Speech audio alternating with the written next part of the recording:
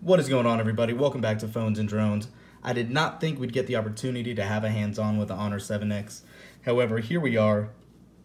We finally got one in-house. I was really excited about this just because I am a Huawei fan. And obviously, for y'all that don't know, Huawei makes Honor. It's kind of like a little sub-branch of theirs. It's kind of like their entry-level phones.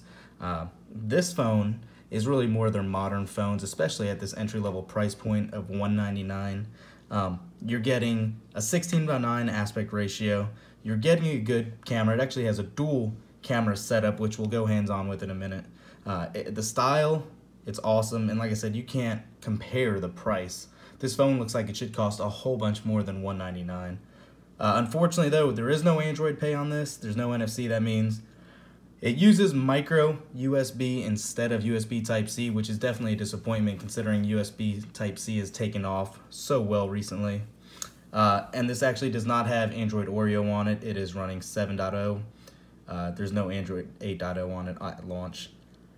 However, having said that, let's go ahead and jump into this unboxing. I just wanted to kind of show you this phone and see what y'all think as well. I have opened this up. I have checked it out already, just so you know. Here's the device. You can see how gorgeous it actually looks. I love this blue color. Like I said, you have your dual camera set up in the back. You do have your bands that kind of ruin the look of it. I don't mind it too much. You have your power button, your volume rocker. The power button is not texturized. There's kind of no way to differentiate the volume rocker and the power button. You have a dual SIM card, and that is it. Pretty clean looking device, like I said. You have your fingerprint reader at the back. Let's go ahead and turn this on. I have not set up the device at all. I have literally just got it, opened it up, checked it out, and wanted to do this video for you guys.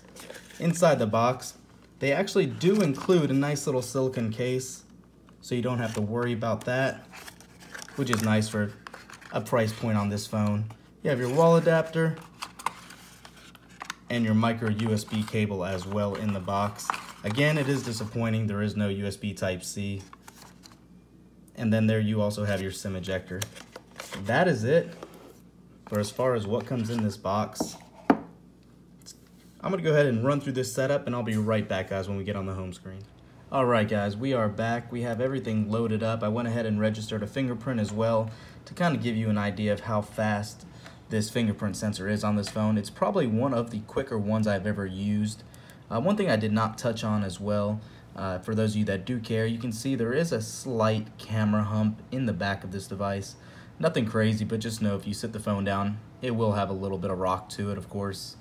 Having said that, for those of you not familiar with the Honor brand, or like I said, or Huawei, it does run a very, very skinned version, a heavily skinned version of Android. I believe it's called EMU or something of that nature. It is not my favorite. It's not my cup of tea per se. You can see just how, I almost want to say cartoony the apps look. I'm not a super big fan. However, obviously, it is Android. You can customize it as you wish. Put a Pixel launcher on it or whatever, and you're good to go. Anyways, getting back to that fingerprint sensor I talked about, I want to kind of show you guys how quick it is. I'll go ahead and just touch it here, and we'll turn it over, and you'll see. Let's do that again. 1, 2, and again. You can see just how quick that fingerprint sensor actually is on this device. It's not bad at all, considering this is a sub $200 device. Again, this is running only 7.1. Unfortunately, it is not running Android Oreo out of the box, so you're missing out some of those new, the new notification badges, the picture-in-picture mode. However, it has been promised an Oreo update in the near future. Just keep that in mind. It does have fingerprint, like the swiped fingerprint gestures.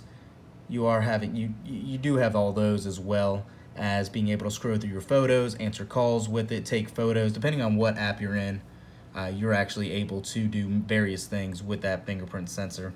It's pretty cool. You're getting, I believe it's a 2160 by 1080 display. Again, not top of the line, but it is not bad by any means. Let's go ahead and actually try to load up a website here on Chrome and see how it looks. See how long this will take. Let's go to Yahoo. Not too bad at all. Let's go ahead and do YouTube.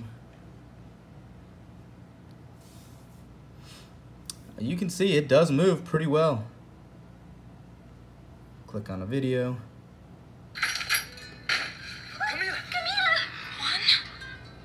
And you see it does give you that option for a full screen display. So it'll stretch out and you will get the most of your display instead of having the letterboxing effect. I'm not, like I said, a huge fan of this display. It does not look that bad considering the price point. You don't have great viewing angles. You can clearly see a shift in color as soon as you move it side to side. Again, for $200, I guess you can't be super picky in regards to that though. Supposedly this phone was in development for 15 months and they went through a ton of prototypes to achieve this. One thing that will appease a lot of people, there is a 3.5mm headphone jack though. Like I said earlier in the video, unfortunately there is no USB Type-C, there is no NFC chip inside for Android Pay if you use that. You will be able to use the bokeh effect and all that with the dual camera setup. Haven't got a chance to put that through the test yet. I will, as well as video stabilization and all that. The main camera lens is a 16 megapixel lens with an aperture of f2.2, and I believe the secondary camera is only a 2 megapixel camera, which is meant to shoot exclusively in monochrome, unlike some of the other phones that are out there.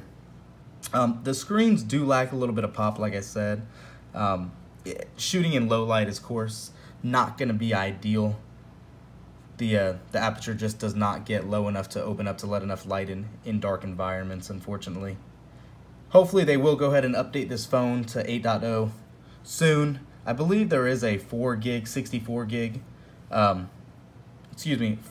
of RAM, 64 gig ROM version of these that are out for a couple dollars more.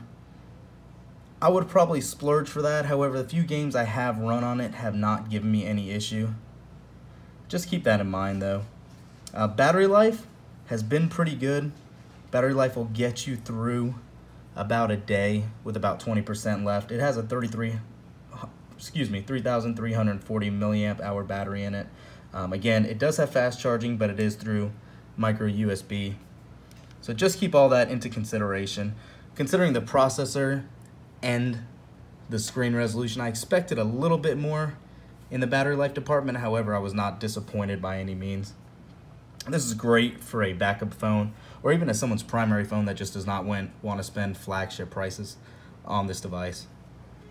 That's really it, guys. Let me know, are y'all gonna be picking up one of these? I'll throw a link in the description. I believe Amazon has it on pre-order right now. You should be able to get them on the 23rd of January. Are you gonna skip this and go to the OnePlus 5T? Let me know down below. Don't forget to subscribe to the channel, guys. Thumbs up this video. Let me know what you guys think below. Till next time.